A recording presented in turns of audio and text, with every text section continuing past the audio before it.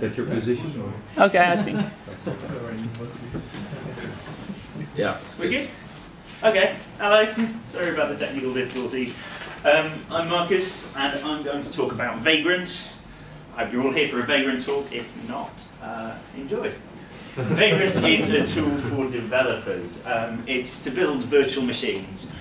Quick question, who here uses VMs at the moment? Okay, and Vagrant? A couple of Vagrant users? Great. It's all about automation. You've probably all been here at some point. Someone comes along, joins your project. First thing they do is show them where the loo is, where the cafe is, where to get good coffee. You get their ID card, you give them a laptop, and say, here you go, these are the instructions. And then they spend the next day or two installing Apache, getting mysql configured, maybe you've got a varnish set up. So all of these things take a long time to manually configure. So we'd rather someone comes along, joins a project, gets their laptop, and spends the next 10 minutes or so installing everything automatically and offhand. So you need VirtualBox. It's actually alive. Technically you don't need VirtualBox anymore, but that changed a month ago, so fairly current. So imagine you do need VirtualBox. You definitely need Vagrant. And I'm not going to tell you how to install them because they're very simple. You download them, double click, and it says install, and you say OK and follow the instructions. This is about setting up the box. So first thing you need to do is you need to add a Vagrant box. What's a box? I will tell you a little bit about that in a bit. So that's the command you type there. You type Vagrant box add, and you give it a name, and the URL. So that URL is a Vagrant box that's distributed by Canonical from Ubuntu. Once you've got the box, you do Vagrant init and Vagrant up, and you're kind of done. That's it. That is all of the instructions. So I took some screenshots. They do get bigger. When you do Vagrant box add, it goes off and starts downloading the URL that you've given it. That is 385, so normally between 350 to 500 megs. So if you're going to do this a lot, you might want to mirror the boxes locally. So instead of swamping your internet connection, you can swamp your local network connection. When you add the box, it's done with the download, and it's stored that locally on your machine. Once you've added the box, that's it. You never need to add that box again. You create the VM by I normally do everything in a working directory, so I've got home/development, this is where all my dev takes place. I create a directory for the project I'm about to work on. I go into it, and I type Vagrant init, and that name there is whatever name you happen to have given it in the previous command. So you can call it anything you want. It's a good idea to give it a name that indicates what box it came from. When you do that, it does one simple thing. It puts a file called Vagrant file in your current working directory. It takes a second. You then type Vagrant up. And what that does, it starts going through, it says importing base box, matching that, blah, blah, blah. What it's doing is setting up a virtual machine for you. Once you've done that, you can set up your project environment. So you might SSH to the machine, and you get a shortcut. If you're within the Vagrant directory and you type Vagrant SSH, that will automatically get you into the virtual machine you've just created. So you don't need any SSH keys, you don't need a user ID, that'll put you straight in. And then if you were developing normally, you would type in yum install or apt-get install, and then a really, really, really long list of things that you want on your box. That's maybe got 3 or 4 things that I wouldn't normally install at a dev specific. I think it's got GCC in there and make, but that is basically the setup for a good start to a development environment. And you will then wait for everything to be installed and downloaded from apps. So again, if you can run apt mirrors or run a squid cache, you're going to save yourself a lot of bandwidth. And then you can SSH to your machine, and you might make a directory, showing it to Vagrant, clone your project, make a vhost, set up a MySQL user, etc., etc., etc., etc. So very time-consuming, tedious typing. So let's not do manual setup. There are two main ways you can use Vagrant. I tend to use a magic box because I like that, or you can use a standard Vagrant config. So first of all, we're going to show you how to set up with a customized box. That's not quite the correct URL. I'm going to give you a better URL at the end. So you make your directory, you go into it, you vagrant init with the box name that you've just added, and you vagrant up. And if you were to follow that with the box I've just shown you, you will see that it would already have Drush, mysql with a database added, a Drupal site, and so on. So that means with 5 steps, you've gone from nothing to having a complete project environment. I think that's pretty good. The other way you can do it is, again, you start off with a directory that you want to work in, and you git clone something. This something is a Vagrant config. And you'll see there it usually has 2 things. A Vagrant file, absolutely has to be there for Vagrant to work. And you might have a Puppet manifest or a Chef manifest that automates the installation process. So this time when you Vagrant up, then it goes through, I'm going to screenshots for this, it goes through and installs all of the things, and if you Vagrant SSH and you verify it, you've got 4 steps, and again, you have a machine ready and raring to go. So a couple of minutes later, you can have everything built. So VirtualBox is the software that runs the VMs. VMware Fusion also works with Vagrant just about now. That's a really recent commit. Vagrant can also control Amazon instances and so on, but historically it's only ever worked with VirtualBox, so that's what we tend to talk about. Host is, for example, your laptop, and guest is the VM that's running within that. We talk a little bit about disk mounts. Most people want to use an IDE on their laptop, or at least have a way of accessing the files within the VM. And so you can either disk mount those, your project basically, either through NFS, or through the native mounter system, or through Samba. And the Vagrant documentation tells you about the different ways and how to set that up. Going back to box and basebox, the basebox is basically a template for a virtual machine. You can't start a basebox itself, but a basebox is a set of instructions to Vagrant on what needs to be installed into your VM. And the Vagrant file contains those instructions. So you might use Ubuntu. You might find that all of your production machines are Red Hat, in which case you might want to use CentOS for your box.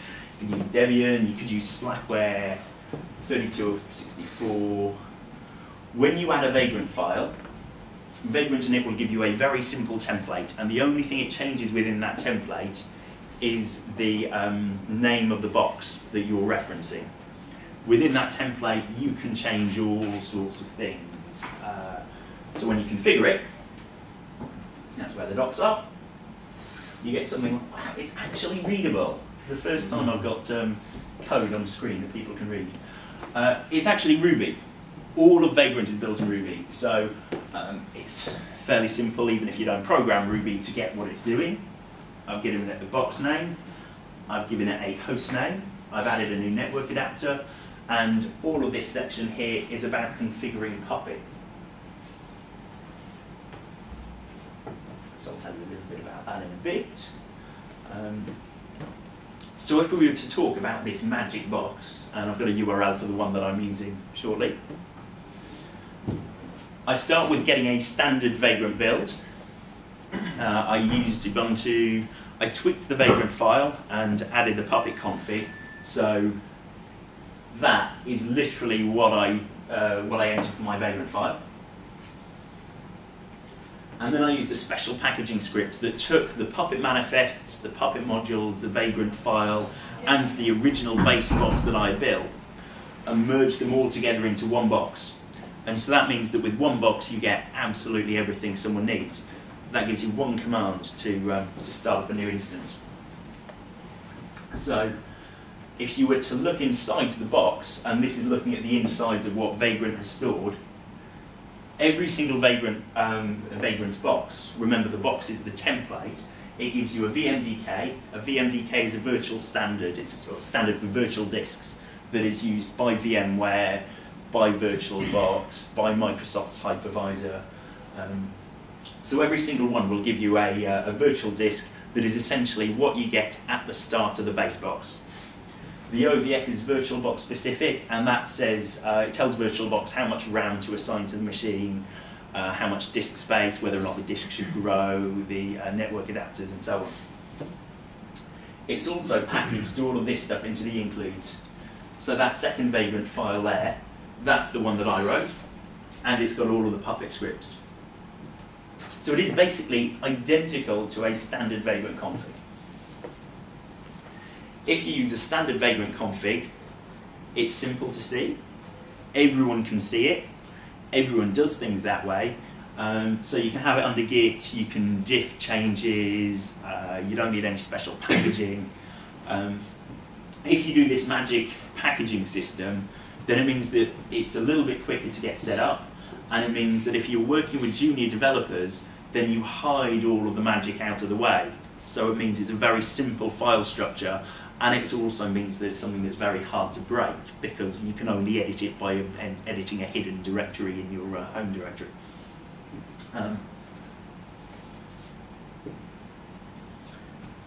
If you were to package everything, but leave the Puppet manifests out there, then you get a very small base box, so more like 350 meg. But it means that when you do Vagrant up, it connects to the, it looks at the Puppet manifest and follows the instructions. So when it does install Apache, it's basically typing in the command sudo apt-get install Apache and downloads that from Ubuntu. And then it downloads MySQL and maybe Drush. So you end up with a dependency on having internet access, and B, you end up with a dependency on having all of those sites up. So if one of the apt mirrors goes down, then maybe your install won't work, or if Drupal.org goes down, you might not get Drush. But on the plus side, it always gets the latest version of the package. If you package everything with this magic packaging script, your base box is bigger, but it means if you're on a train and you want to start a new VM, you can do it like that without having to get internet access. But it means that when you build it, that's the time frame where your packages are frozen. So if they update afterwards, then they'll be out of date. I will cover this very briefly. Why would you create a base box? If you follow the instructions of Puppet and Chef, you're still left with something someone else built. Okay, this base box is your template, and it contains some SSH keys and some Vagrant specific things, but it's not something you've built, it's maybe not something you trust, and maybe it's not the source OS you want. I don't know, does anyone run OS, Slackware? No. It was the first Linux I ever tried. I decided never to ever use it again. A lot of manual configuration. If you do decide to create a base box, you create your virtual machine in VirtualBox like everyone else does. Vagrant gives you a set of community standards for what you should do with a Vagrant image. It says that you should assign 512 meg RAM, because this is a distributable virtual machine, and you don't want to start handing around something that requires 2 gig of RAM and isn't going to work on everyone's machine. So there's a set of community standards. Unless you have something really extraordinary, then you should probably follow those. And you do need to do several Vagrant specific things. So once you've installed a plain old Ubuntu box, so you install it from the CD-ROM or from an ISO, then you need to add a Vagrant user, you need to add some SSH keys, and that website will tell you exactly what you need to do. VWE is a very recent tool that automates all of the building of base boxes too. So actually, if you search around for instructions on building base box, you will find a load of websites which tell you how to do it manually, step by step. Install Ubuntu, add this, add that. Don't do that. Just get VWE, and VWE will build it all automatically. when I went to look, vagrantbox.es is kind of a site I trust. It's got a list of 88 or so VMs at the moment, except some of them are maybe more trusted than others. So the ones at the top are from Ergon Logic, who is part of the Drupal community and is very active. He's an Aega maintainer. So I would trust those ones, but the ones that are coming from a Dropbox, that I'm probably a little bit less sure about those ones. Because it's just a template, right? You have no idea what's in there. Puppet Labs do some, and Ubuntu Canonical have some Ubuntu-specific ones. They basically do the same thing. Puppet and Chef are both Ruby DSLs, domain-specific language. They install packages, create users, manage config. They both have active open source community.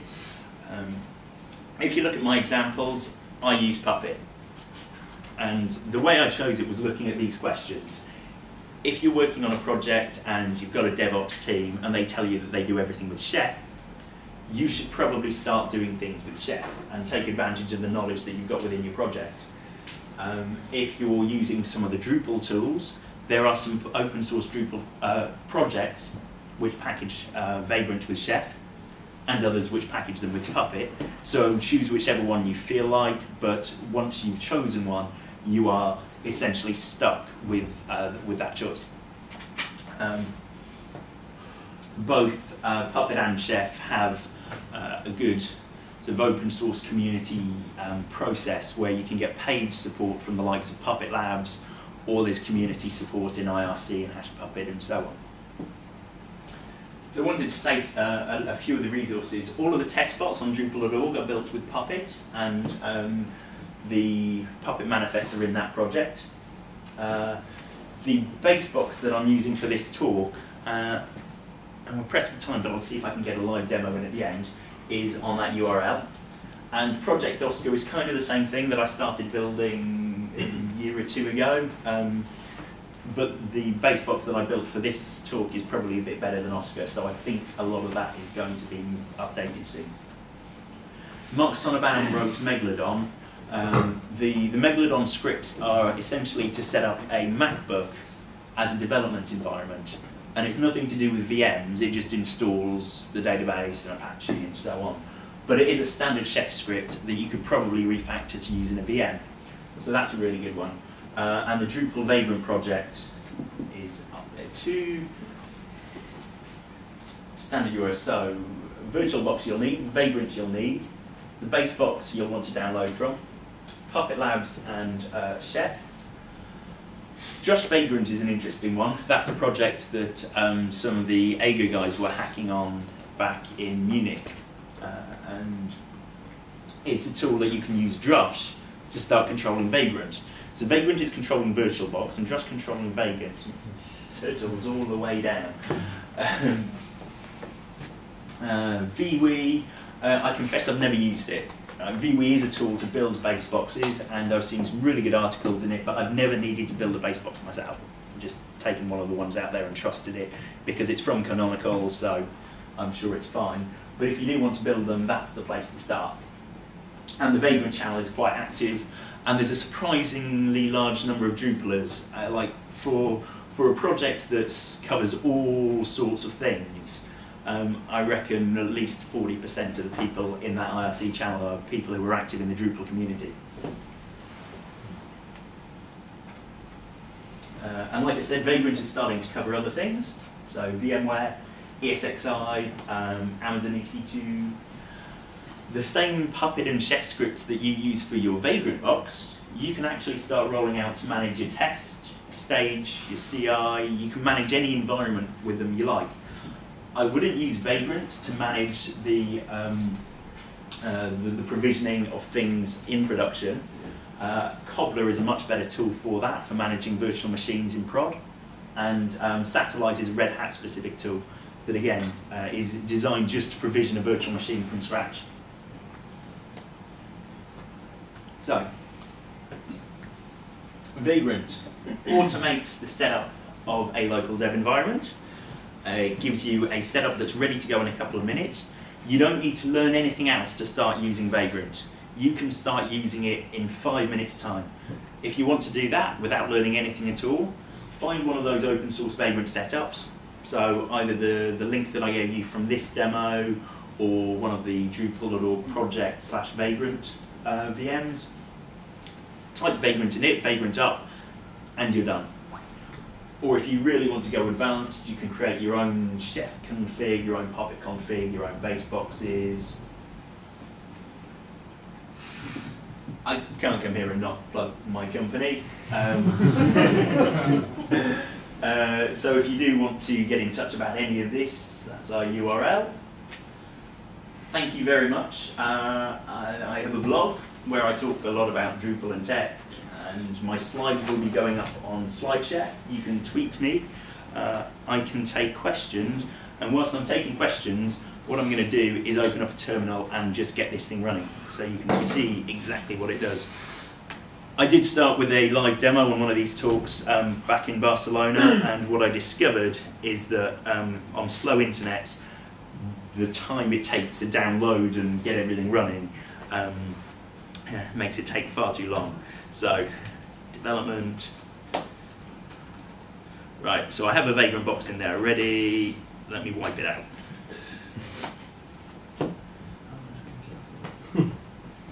Great, I have control. Whilst that's going on, does anyone have any questions? Yes?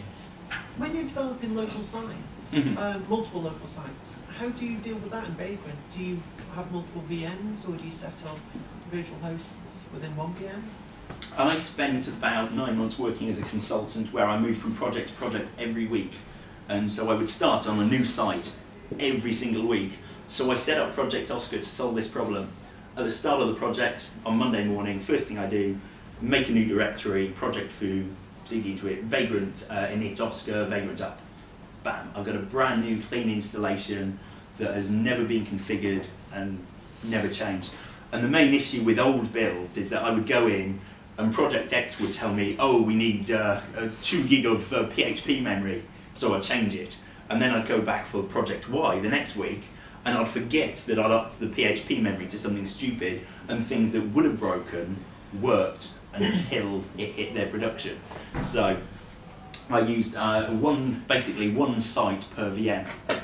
You can build multiple. Okay, so Vagrant up. Now you'll see it downloading all sorts of stuff. Sorry, did that answer your question? Yeah, I was just wondering what went into practice. The other thing I do if I've got one project which maybe has multiple sites is I tend to put all of the project work in /SRV, and so if I've got site A and site B, I've got /SRV /site A /htdocs and /SRV site B htdocs, and then I just use Apache virtual host, name-based virtual hosts to run both sites. Any other questions? Yes. I'm just a bit confused. You said creating dev sites and then production sites. What's the difference then? The main thing is that I wouldn't want to rely on this in prod. Why not? It's a really good question, and I would probably need to put some more thought into it to answer that.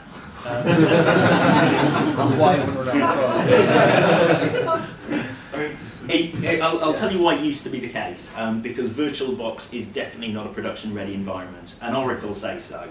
I wouldn't ever run prod on VirtualBox, and if I try and open a VirtualBox GUI 2 or 3 times a week, it'll kernel panic.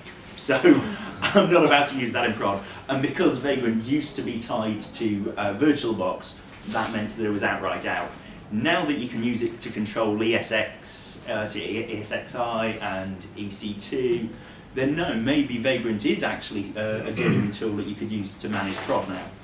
Vagrant is just the thing that leverages Puppet or Chef into the environment though. I would still use the same Puppet and Chef scripts, and I would tend to use something like Cobbler or Satellite or, no, Cobbler and Satellite are the 2 main ones. Where do they fit into the stack? What do they do? Cobbler fits at the very top of a virtualization system. So you think data center virtualization, where you're spinning up hundreds of VMs. Cobbler takes everything from the very bare metal and takes instructions so that it tells this host to download this ISO, install Red Hat or Ubuntu using these instructions. So Cobbler actually gives you the operating system underlying it, first of all. Satellite does something similar, but ties in with Red Hat's package management. So it's about enterprise virtualization tools. I use Vagrant every day, but I've not used it with Chef and Puppet. But on one site that I'm using at the moment, we use a knife script to just so we can quickly provision a server, and also, if it goes down, it's do you know if they're kind of in the same format? So technically, we could replicate production stage integration, by using the same Puppet scripts, the Chef, the same Chef scripts as we would use for knife. I'm not sure what knife is. It's not something I've come across. Okay, it's kind of similar to Vagrant. I'm probably not going to describe very well, but it's just used to provision a service. So it's like Vagrant, it'll go up and install the lamp stack, varnish, right, APC. Okay, no, that sounds really interesting. I've not come across knife, but it sounds philosophically like the same thing as Chef. Yeah, it uses Chef Solo, so. Okay, right. Then, yeah, absolutely. Chef Solo is actually packaged with Vagrant, so if it works with Chef Solo, then it will work out of the box with Vagrant.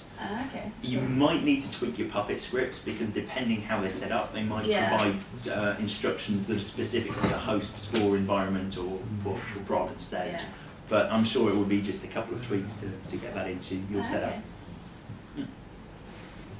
If you download a box, is there a simple mechanism to interrogate it so that you can understand what they've built into that box? Because at the moment, if you go to that site, you rely upon the description of what's in it. Yeah. Basically, think of a box as someone giving you a hard disk. You can open up the hard disk and you can look at it, and you can LS, and you can look through the content and try and understand it. And there are automated tools that might help you with that. So Puppet, for example, do a tool where if you get an arbitrary server, it can use Factor to try and tell you what the configuration of this server is. F-A-C-T-O-R, I believe, Factor. And it's part of the Puppet package. And that tells you things like what the host name is, the IP address is, and so on. The keyboard, I think keyboard. So that's 183 seconds. This is why I try not to do that at the start of a demo and then leave everyone waiting for 3 minutes. So that's installed Apache, which is a really cool thing script that I'm using, Drush, mysql, and so on. So let's have a look what's in the box. Yeah, sorry, Factor will give you like host name and network settings and some basic stuff. There will always, or there could always be things tucked away in the box that you're not aware of that Factor won't necessarily discover. So there is a certain element of trust in there, and that's why if you absolutely have to have a trusted environment, you need to build your own base box. Okay. Yay! I've got some cool stuff. I have a Drupal site. Hooray, it worked.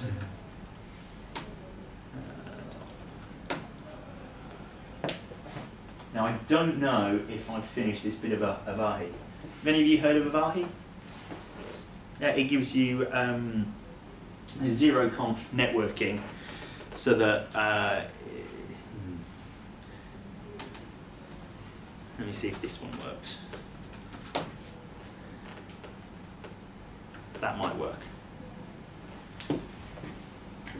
I've got an Avahi tool that I'm building that every time you add a virtual host to Apache, then it publishes the virtual host name across Avahi, so that all of your MacBooks and Windows can pick that up without needing to change a host file or without needing DNS changes.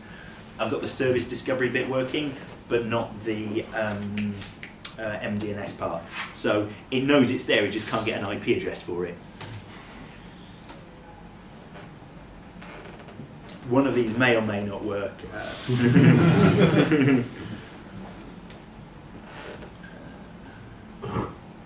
me try and curl that locally.